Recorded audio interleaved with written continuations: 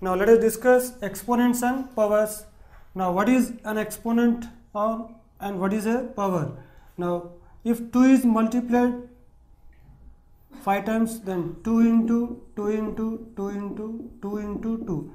Here 2 is multiplied 5 times, then this is written as 2 raised to the power 5. So 2 to the power of 5. If 3 is multiplied 4 times, so 3 into 3 into 3 into 3. Here 3 is multiplied by 3 4 times. So this can be written as 3 to the power of 4. So in general, if 5 is multiplied n times, so 5 into 5 into 5 into and so on into 5. So here 5 is multiplied n times, then this equals to 5 to the power of n. Means here 5 raised to the power n. Here 3 raised to the power 4. So in the first case 2 raised to the power 5. So in general, if a raised to the power m, then here a is called base and m is called exponent.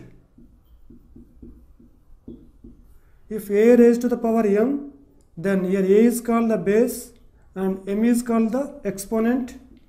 So here a to the power of m is called the power. Now in the first case, here the base is 2 and the exponent is 5. In the second case, 3 is the base and 4 is the exponent. In the third case, 5 is the base and n is the exponent. Now, what is 2 power minus 3? Means here base is 2 and the exponent is minus 3. But here we have not seen the negative power. So if the negative power is given, then how to find its value? Now we will discuss powers with negative exponents. So for that, first we will take 10 power 3. So 10 power 3 equals to 10 into 10 into 10. This equals to 10 tens are 100, 100 tens are 1000. Now we will decrease the exponent by 1. So next we will take 10 power 2. So this equals to 10 into 10. This equals to 100. So how you got this 100?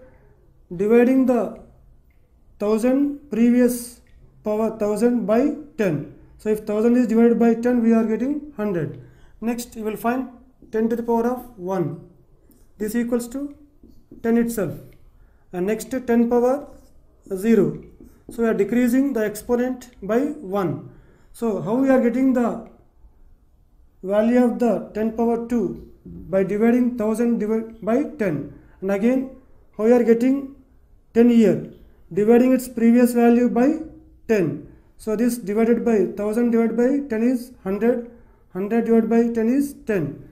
The next 10 power 0. Again this 10 is divided by 10. This equals to 1. Next, when you decrease the exponents 3, 2, 1, 0, then next you have to take 10 to the power of minus 1. This equals to, and divide the previous result by 10. So here 1 divided by 10. This equals to 1 by 10. Next 10 to the power of minus 2. This equals to, so 1 by 10 is divided by 10. This equals to 1 by 10 into again 1 by 10. This equals to 1 ones are 1 by 10 into 10, 10 square.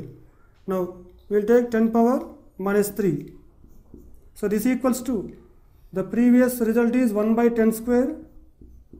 So this must be divided by 10. So this equals to 1 by 10 square into the reciprocal of 10 is 1 by 10. So this equals to 1 ones are 1 by 10 square into 10, 10 cube. So when you observe the negative powers, 10 power minus 1 is 1 by 10 power 1 and 10 power minus 2 is equals to 1 by 10 power 2 and 10 power minus 3 equals to 1 by 10 power 3. Now let us take another example. When you take 3 cube, it is 3 into 3 into 3 equals to 27.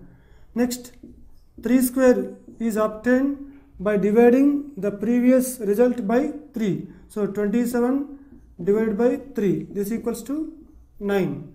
Next 3 to the power of 1, this equals to again 9 divided by 3. So this equals to 3. Next 3 power 0.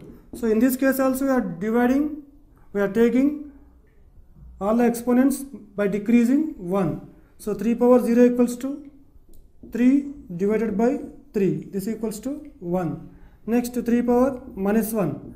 So this equals to, here the previous result 1 divided by 3. This equals to 1 by 3. Next 3 power minus 2 equals to 1 by 3 divided by 3. This equals to 1 by 3 into 1 by 3. This equals to 1 by 3 square. Now 3 power minus 3 equals to, the previous result is 1 by 3 square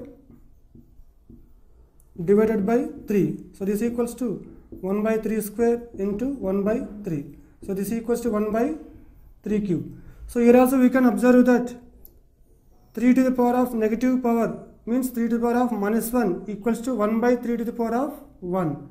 And 3 to the power of minus 2 equals to 1 by 3 to the power of 2. And 3 to the power of minus 3 equals to 1 by 3 to the power of 3. So in general, see here, 10 power minus 3 equals to 1 by 10 power 3. And 3 power minus 2 we got 1 by 3 to the power of 2. So in general, if a is a non-zero integer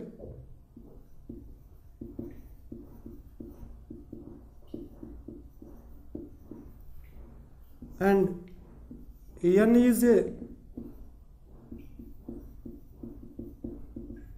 positive integer, then we can write a to the power of minus n as 1 by a to the power of n.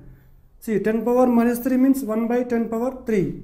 So here a to the power of minus n can be written as 1 by a to the power of n. Or here 10 power 3 can be written as 1 by 10 to the power of minus 3. Here also 3 power 2 can be written as 1 by 3 to the power of minus 2. So this formula can be written as a to the power of n equals to 1 by a to the power of minus n. So if a is any non-zero integer and n is a positive integer, then we can write a to the power of minus n equals to 1 by a to the power of n, or a to the power of n equals to 1 by a to the power of minus n. Here a power minus n is the multiplicative inverse of a power n, or here a power n is the multiplicative inverse of a to the power of minus n. Now what is the multiplicative inverse of 4 power minus 3? So the multiplicative inverse of 4 power minus 3 is 4 to the power of 3. And what is the multiplicative inverse of 5 power minus 7? The multiplicative inverse of 5 power minus 7 is 5 to the power of 7. And what is the multiplicative inverse of 3 power 8? The multiplicative inverse of 3 power 8 is 3 to the power of minus 8. Now let us see the question now. Write the multiplicative inverse of the following. So what is the multiplicative inverse of 2 power minus 4? So the multiplicative